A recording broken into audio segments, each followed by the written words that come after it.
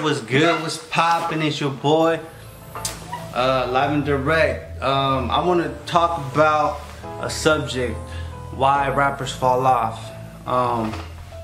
Now, the reason why I think rappers fall off is because once they've been in the rap game, they are not putting out the same effort that they did when they first started. Now, when you first start, you're working really hard, you're going OT, you're spending money, you're making moves left or right. You're doing the impossible, man, just to get there.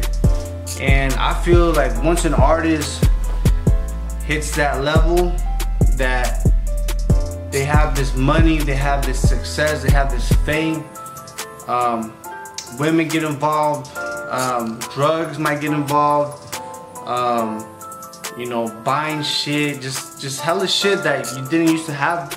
You know, now you have all this shit which is consuming up your time. So you feel like you ain't gotta go as hard because you already reached where you wanted to get at. And the thing with that, it's your downfall, because once you hit that level, you want to stay there, and you gotta be consistent. If you ain't consistent, remember, it's competition. There's artists every day dropping music. It don't take long before that one song that you had gets old, man. There's music being put out all the time. That's why I think rappers fall off. They slack on their hustle, and before you know it, you're yesterday's news. So once you're there, you should go twice as hard, man, because you're like your own competition. You know, you reach that level, you want to stay there. You're your own competition. If you ain't hustling and you ain't keeping that same energy that you had coming in, you're just gonna be a washed up rapper, man. I mean, of course, every rapper has his time, you know. You ain't gonna be popping forever, you know. I mean, there is some rappers in the game, you know.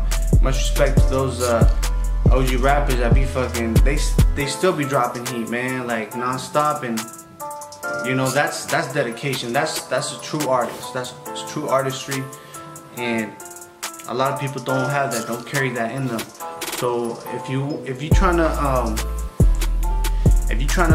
be consistent, and you're trying to maintain that level of success, just keep at it. Don't let up. Like I said, when you let up, there's always another artist coming out. So you don't want to be your own demise, because you were slacking on your hustle, and you weren't putting the same amount of energy that you did coming in. So yeah, man. So don't fall off. It might come, yeah, but it's up to you how long you want to be in the rap game. You want to have a decade, you want to have 10 years, 5 years. There's a lot of rappers that, they make it, and that first year they fall off. Why? Because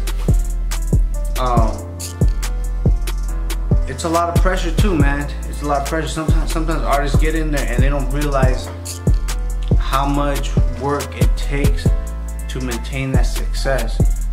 It's like people think it's all easy, like all fun and games, like, yeah, I made it, I'm gonna be whoop-de-whoop, big forever. No, there's levels, and you gotta climb your way up like just everybody else, man.